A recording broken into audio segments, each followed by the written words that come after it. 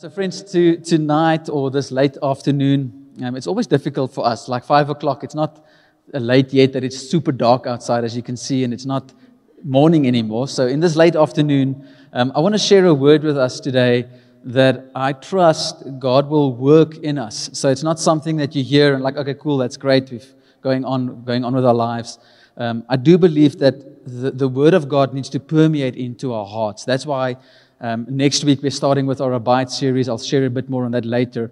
But the Word of God, we need to read it, we need to feed on it, we need to drink it in, but it needs to permeate, marinate into our souls. It needs to take form inside of us. It needs to become alive inside of us. And yeah, so I pray that the Word tonight will do something along those lines for you throughout this year. Now, when we think about 2022, just say that quickly, 2022. Okay, by this time we were supposed to have hoverboards and all of the cars would be flying if we think back to the future. Right, some of you watched all of those movies? All right. So, but when you think about 2022, what comes to mind for you?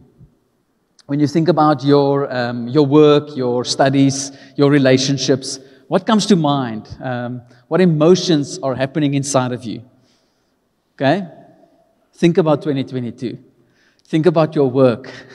Think about starting work tomorrow, Dirkie.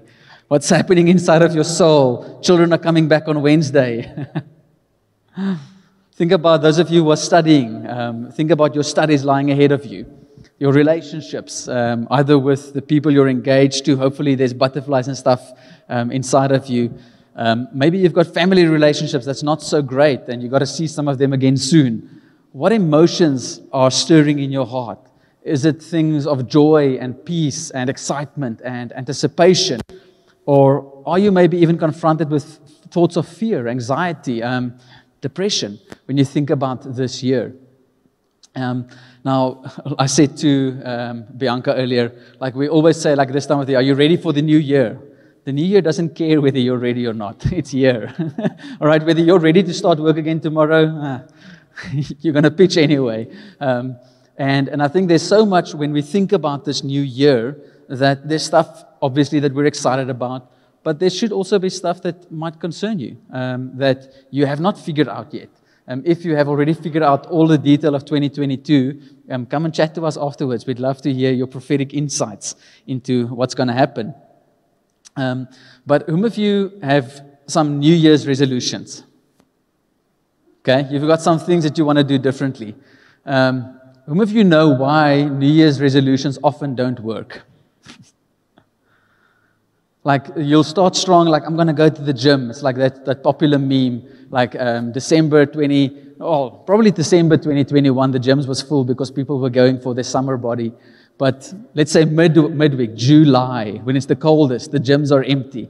But now January, all the New Year's resolutions, the gyms are full. And then 2, 3, 4 weeks later, like, I don't feel like waking up early anymore. And the thing is that 2021 transitioned into 2022, but 2021 didn't stay in 2021. Like all the stuff that has been happening in your life last year didn't just magically stop when the clock struck 12:01 and the new year started, and all of your past fears and failures and disappointments and stuff didn't just magically go away. Like I think at the end of 2020, we were all like hoping, okay, after 2020, COVID is over. 1st of January, poof, and life will just go on and we can go on as normal. But that didn't happen. The job you were so thankful to take a break from in December is still there in January. The people that you were so grateful to take a break from in December are still there in January. None of my staff nod their heads. Okay, all right. But the financial problems you had end of last year, lo and behold, hopefully they're not worse. Hopefully you didn't do stupid things over December. And the bad habits you formed in 2021 are still going to be here in 2022. So New Year's resolutions don't necessarily change all of that because things don't just magically change. Life is something we work at, we learn from, we develop from, we grow from, and then we apply things differently so that our futures can look different. Often you hear that thing where people say, if I knew, I can't remember when it was, I think it was 2004, 2005, I got an email on my Hotmail account. Who of you had Hotmail accounts?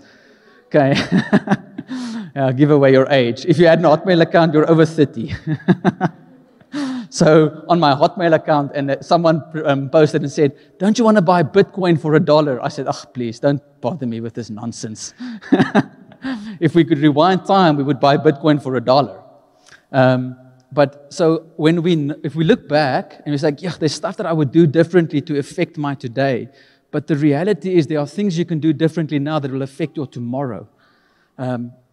So when we go into this new year, there are things that we should approach differently. But I want to speak about a theme of hope. And I don't know where hope is currently, your hope barometer or your hope tank. I don't know how full your hope tank is as you think about this year. But there's ample reason for hope. And hope is one of the most powerful forces. They can't necessarily always explain it because it's not something you can physically touch. But it's one of the most powerful forces at play in the world today. So the absence of hope leaves a person with very little motivation for today or tomorrow. You have no desire to get out of bed. You've got no desire to do anything. You've got no desire to approach anything or to tackle any challenge. There's just no motivation. Very little drive and enthusiasm about life and even relationships. And it can take you into a deep, dark hole of hopelessness, meaninglessness, and depression. The absence of hope. The presence of hope can literally save your life. It can literally save your life. It can cause you to endure and keep going in the most difficult of times.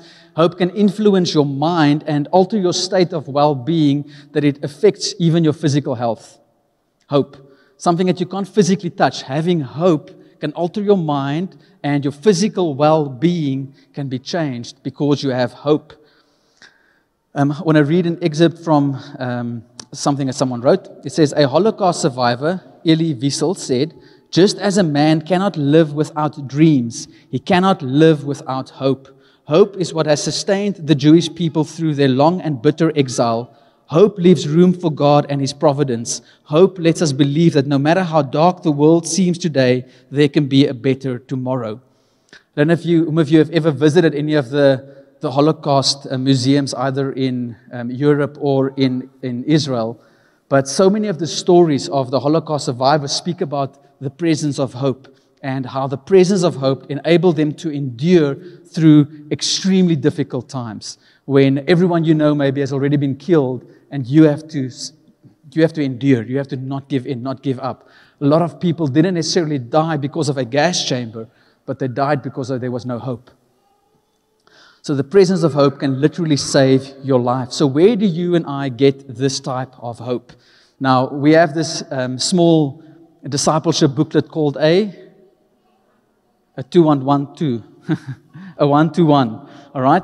And in chapter 3, there's the Lordship chapter, and there's a scripture in chapter 3 that says, not that, it says this.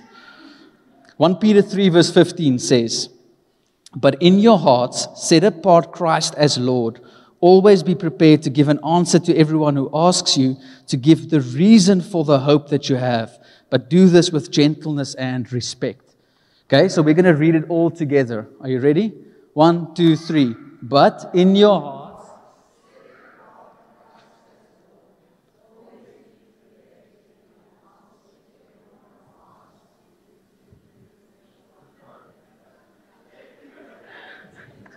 Gentleness and respect. All right, well done. Good team effort. Now, I love certain parts of the scripture. This scripture is often used when we speak about evangelism and apologetics, the word reason, apologia. Give a reason for the hope that you have, to be able to give a defense for why you believe what you believe. And all of us have an apologia, a reason for what you believe, even if you believe the wrong thing. There's a reason why you believe what you believe. But there's a connection I want us to see tonight. Peter writes and he says, in your hearts, set apart Christ as Lord. Always be prepared to give an answer to everyone who asks you to give the reason for the hope that you have. So people will ask you for a reason because they see what in your life? It's in bold. Hope. All right? So it's not so much you going about and saying, hey, have you heard about Jesus? Can I tell you about Jesus? There will be something on your life that will draw people in, and they'll say, tell me why your life is different. Tell me why something on you is different. You and I work in the same company, but you don't deal with the circumstances the same way I do. Why? You and I are going through the same financial challenges in society today. Why is your life different? There's a reason to the hope that you have. Now, what produces this kind of hope that is attractive? If you go to the next, there we go. See, Sean, you're so on it. Prophetic. Set apart Christ as Lord produces hope. Friends, when you and I set apart Jesus as Lord, there will be a hope on your life that cannot be influenced by circumstances, and it'll be attractive. People will be drawn to the hope that you carry because you've set apart Christ as Lord in your heart. Now, the heart doesn't necessarily speak of your physical beating, doof heart. It's the innermost part of your being. And in your innermost part, set apart Christ as Lord. Make a decision to sanctify the Lord as holy, to say He is the sovereign creator of the universe. He is the God of everything. He is the God of my life. He is the master, the owner, the ruler, the one who has ultimate authority, the one who has complete control of my life. I've surrendered every part of my being to Him. He is my Lord. Now that is a tough topic.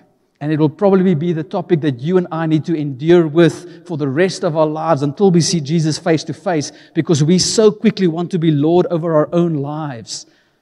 If I ask you to spread all of your most treasured possessions, including your relationships, your marriages, your fiancés, onto a platform and say, okay, now are you willing to let go of all of that in order to follow Christ? All of us will struggle because there are some things that we desperately want to hold on to. And some of those things are not necessarily bad things. My wife is not a bad thing.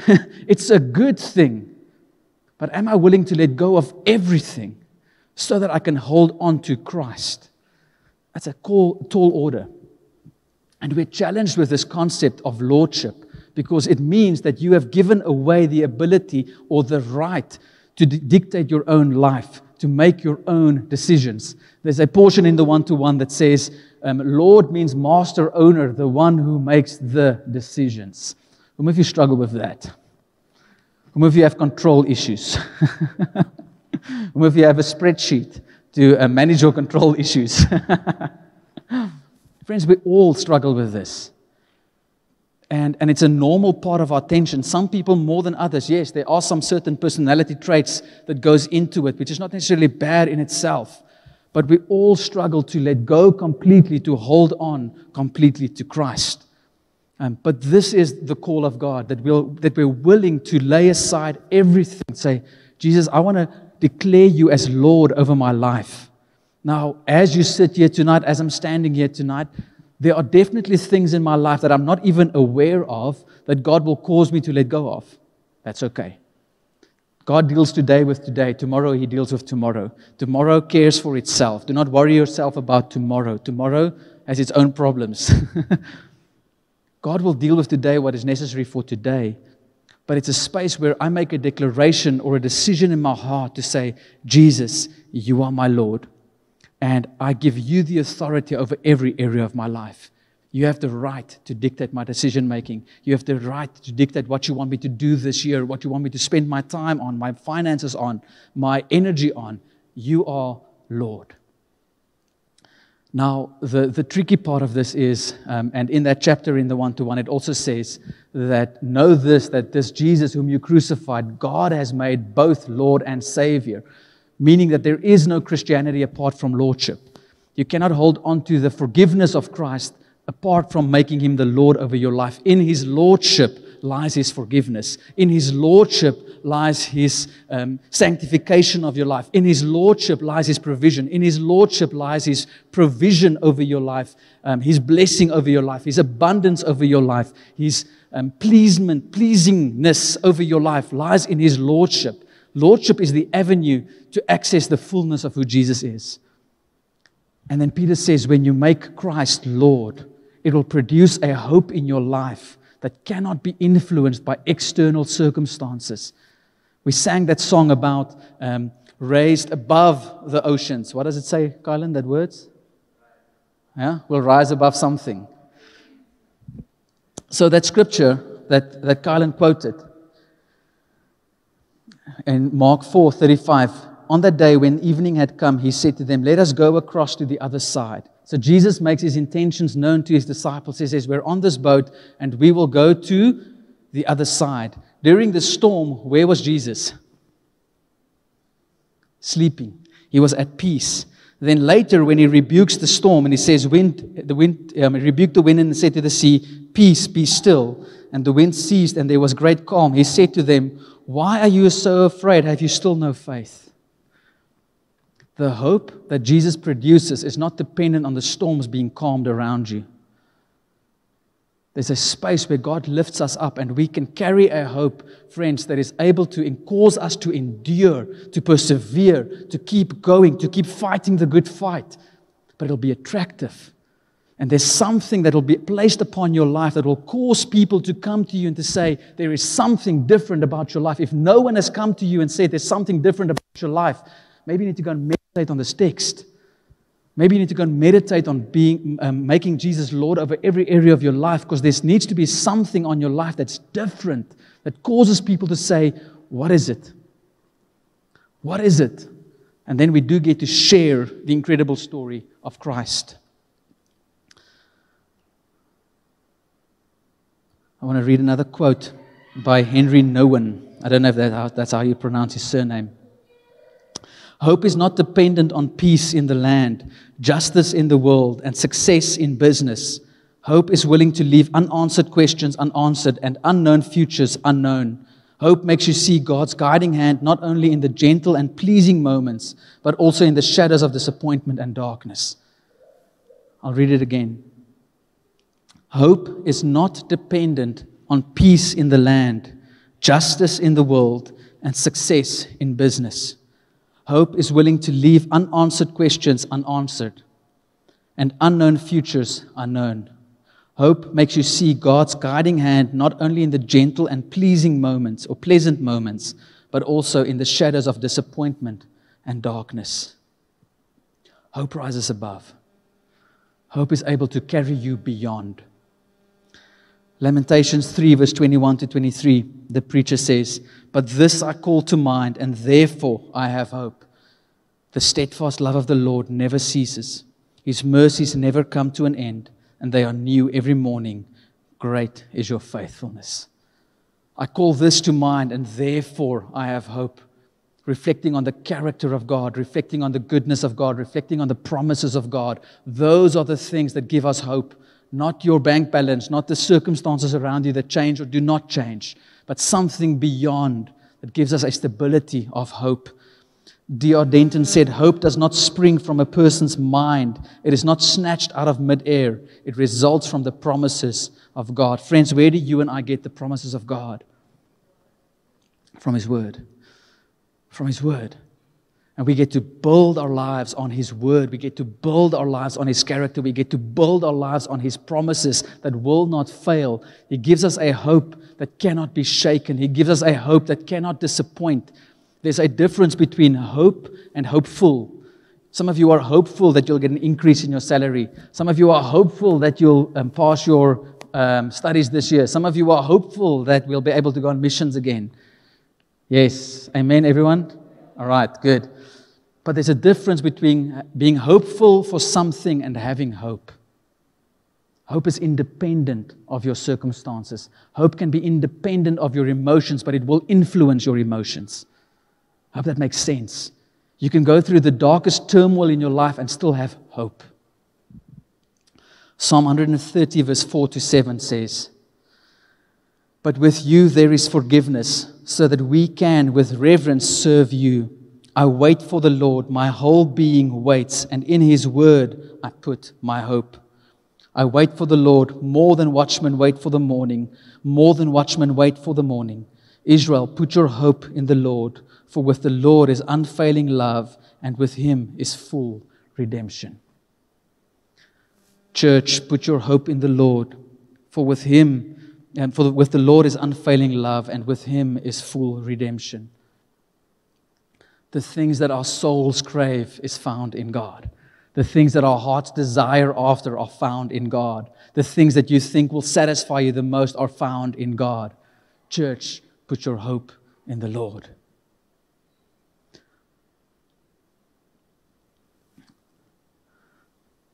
I'm going to ask the band to come up so long. And what is the greatest thing that you can give yourself to this year? What is the greatest thing that you can give? Hopefully, many of you have already spent some time meditating about this year, thinking, okay, God, how can I spend my life this year? What are things that I want to maybe do more of? This year, I want to pray more. I want to read my Bible more, or I want to be a better neighbor to my neighbors. I want to devote myself to my studies. Hopefully, this is a question that you have been thinking about a little. But what is the greatest thing that you can give yourself to this year?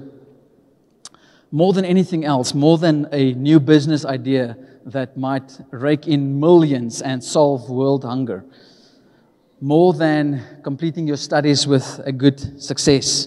More than your own personal growth and development. And more than any social justice pursuit. The greatest thing you can give yourself to this year is to know the Lord your God. The greatest thing you can give yourself to, devote yourself to, pour yourself out for, is to know the Lord your God, to obey His voice, and to live a life that is well-pleasing to Him.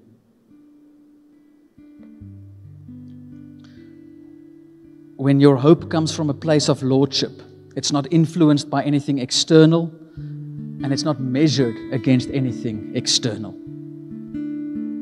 It's not influenced by anything external, but it's also not measured against anything external. So during this year and at the end of 2022, you are not competing or comparing against anything or anyone.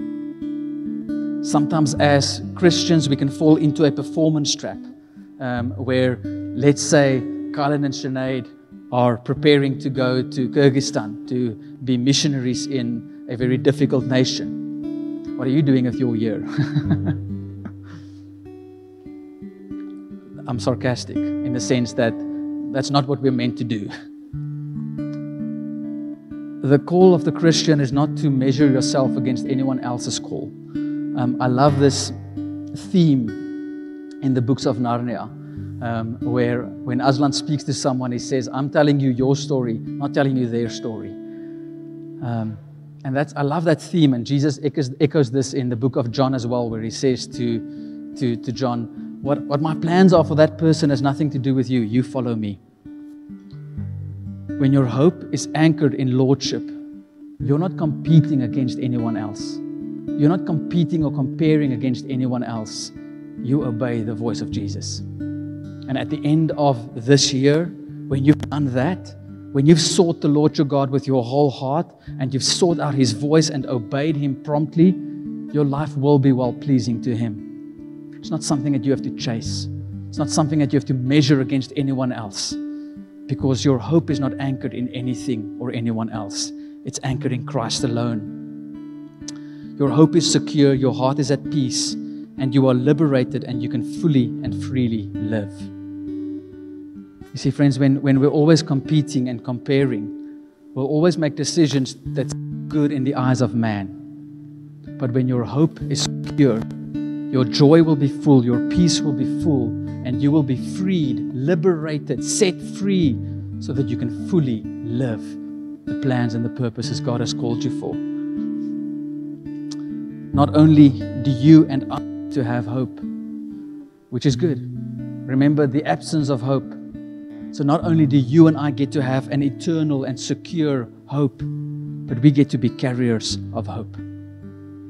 I spoke to someone just before church during prayer who had a friend commit suicide over the holiday and one friend attempt to commit suicide. Know of 2 other people who committed suicide over December, January. And there's a lot of hopelessness in the world. And you and I need to understand that God calls us as His church to be a city on the hill. not just to be receivers of the hope that He's generally bestowed upon us, the grace of God that is a gift freely given. Not only has He given it to us for our benefit, but we are carriers of hope.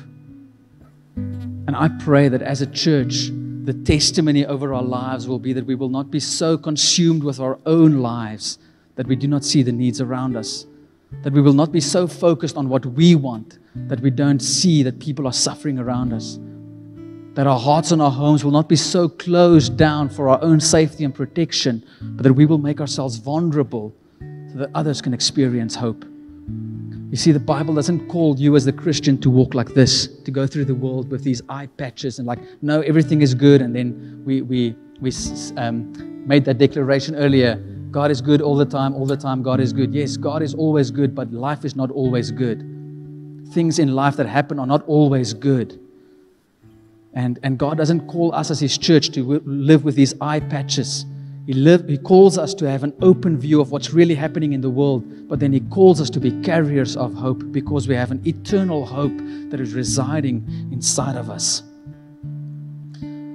So the church in 2022, and this is my invitation and call to every single one of us, be the church with us. Jesus calls us into this life-changing journey called discipleship. I want to call you to open yourself up to be discipled if you're not already. And would you avail yourself, make yourself available to Jesus to say, God, I'm willing to disciple others. All of us are the products of someone investing time into our lives and laying foundations into our lives. Serve with us. Serve with us. Avail yourself in giving of your time and your talents to serve with us. The beauty of the church is found in the collective. As we collectively give of ourselves, the body takes shape. As we collectively come together, the body has color, if I can call it like that. And collectively, as the church, we get to experience more of Christ. And then pray. Whom of you have some things about this year that you're uncertain of? Okay? Maybe you have this year figured out, but there's areas of your life that you're uncertain of. There's a lot of stuff that we can't always figure out in our own strength, and we shouldn't. And the plans of man will not always bear fruit. Everything we dream of will not always come into fruition the way we think it should. But the one thing you and I as Christians can do and are called by God to do that will bear fruit is to pray. And I want to call you as the church, the body of Christ of whom Jesus is the head. Let's pray.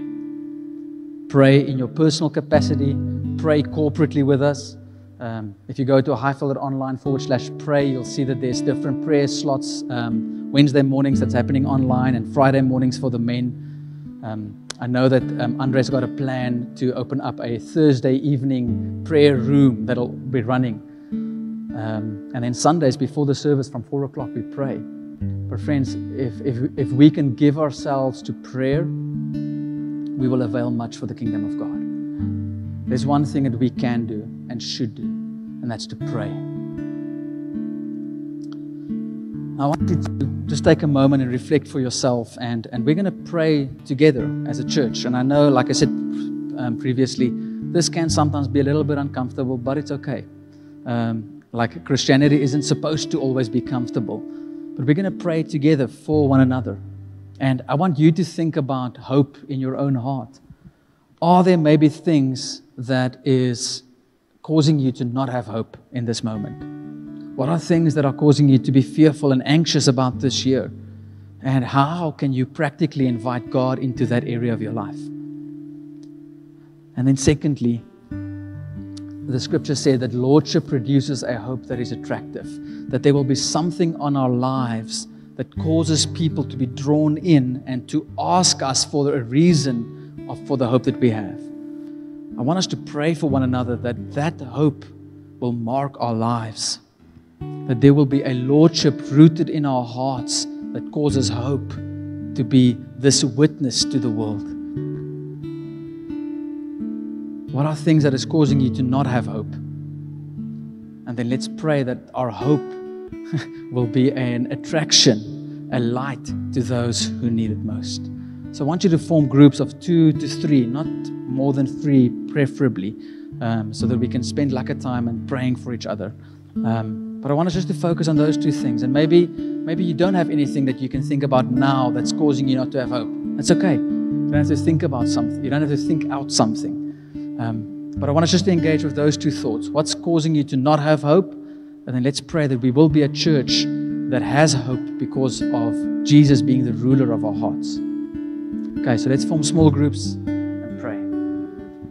So Lamentations 3 says, "But this I call to mind, and therefore I have hope. The steadfast love of the Lord never ceases. His mercies never come to an end, and they are new every morning. Great is your faithfulness." And Father, I want to pray and declare that over us as your church, Lord, as your people, that your faithfulness and your steadfast love endures forever. You never change. Your mercies are new every morning. And we thank you, Lord, that because of who you are, we can have hope. We can have a hope, Lord, that rises above. We can have a hope that is steadfast, have a hope that endures, have a hope that causes us, Lord, to move forward in the fullness of your plans over our lives. And to have a hope, Lord, that draws people in. And as a church, Lord, we want to ask, would you open our hearts and our eyes, Lord, to be aware of the things around us where you're calling us to spread hope.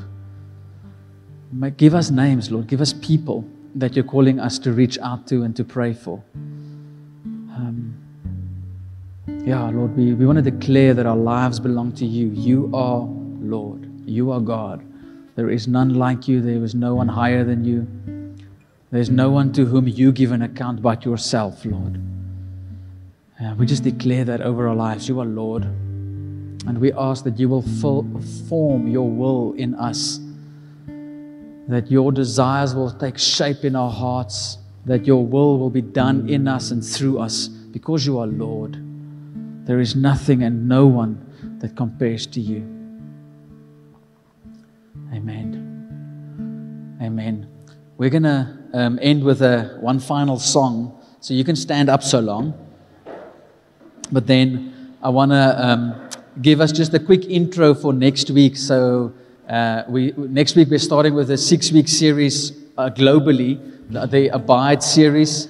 So we'll be preaching through the book of John, the Gospel of John.